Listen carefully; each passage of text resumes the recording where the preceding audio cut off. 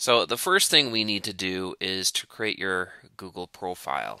To do that, to create your Google Plus profile, you need to log into your university mail, and I've done so here, and then click on this grid icon at the top here, and then choose plus U, G plus here.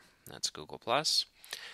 And I need to create a personal Google Plus profile. Now, you may not want to do this, but a lot of people do this at the U, and there are a lot of tools. It just kind of opens up the door, for using a lot of tools like Google Hangout On Air, Google Communities, and so on and so forth. So I encourage you to do so.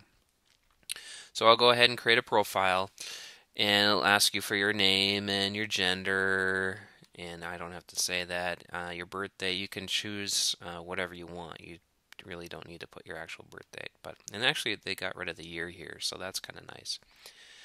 I'm not sure about the Picasa web album, but I'm going to ignore that for now. Then I'm just going to hit upgrade.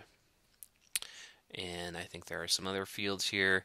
You can search for other people you'd know on Google Plus. I'm not going to do that right now.